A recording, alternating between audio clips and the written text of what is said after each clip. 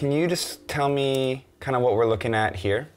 So this is a single viral particle, and the yellow you see is the core of the virus itself, and then the corona, where coronaviruses get their name, is sort of that halo around it that's in orange. That corona is the key to understanding how the virus hijacks our cells. The spike proteins that surround the virus attach to a host cell's membrane and then penetrate it. Once it forces its way in, it spreads its RNA around the host cell, multiplies, exits, and repeats, which makes us sick.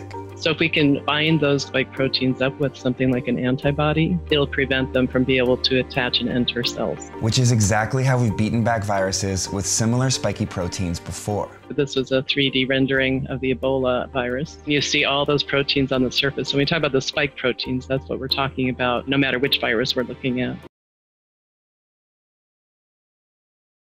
Can you just tell me kind of what we're looking at here? Can you just tell me kind of what we're looking at here? Can you just tell me kind of what we're looking at here? Can you just tell me kind of what we're looking at here?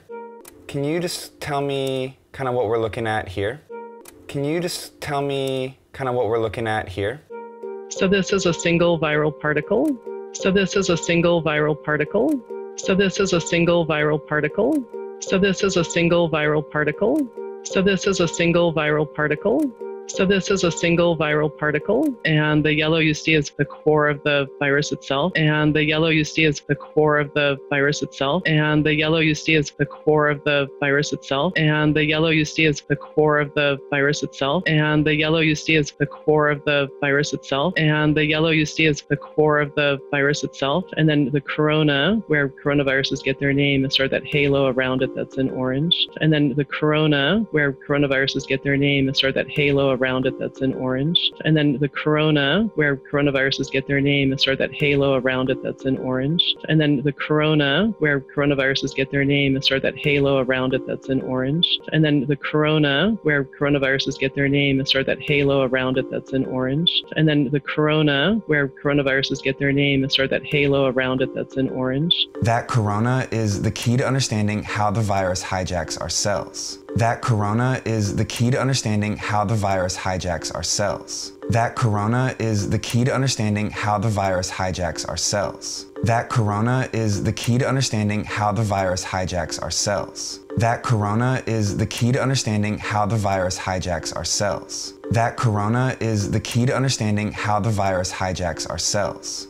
The spike proteins that surround the virus, the spike proteins that surround the virus, the spike proteins that surround the virus, the spike proteins that surround the virus, the spike proteins that surround the virus, the spike proteins that surround the virus attach to a host cell's membrane and then penetrate it. Attach to a host cell's membrane and then penetrate it. Attach to a host cell's membrane and then penetrate it. Attach to a host cell's membrane and then penetrate it. Attach to a host cell's membrane and then penetrate it. Attach to a host cell's membrane and then penetrate it. Once it forces its way in, once it forces its way in, once it forces its way in, once it forces its way in, once it forces its way in, once it forces its way in, it spreads its RNA around the host cell, it spreads its RNA around the host cell, it spreads its RNA around the host cell, it spreads its RNA around the host cell, it spreads its RNA around the host cell, it spreads its RNA around the host cell, multiplies, exits, and repeats.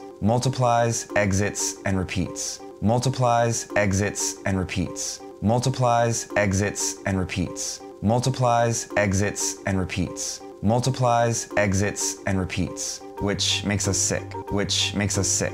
Which makes us sick. Which makes us sick. Which makes us sick. Which makes us sick. So if we can bind those spike proteins up with something like an antibody, so if we can bind those spike proteins up with something like an antibody, so if we can bind those spike proteins up with something like an antibody, so if we can bind those spike proteins up with something like an antibody, so if we can bind those spike proteins up with something like an antibody, so if we can bind those spike proteins up with something like an antibody, it'll prevent them from being able to attach and enter cells. It'll prevent them from being able to attach and enter cells. It'll prevent them from being able to attach and enter cells. It'll prevent them from being able to attach and enter cells. It'll prevent them from being able to attach and enter cells. It'll prevent them from being able to attach and enter cells. Which is exactly how we've beaten back viruses with similar spiky proteins before. Which is exactly how we've beaten back viruses with similar spiky proteins before. Which is exactly how we've beaten back viruses with similar spiky proteins before.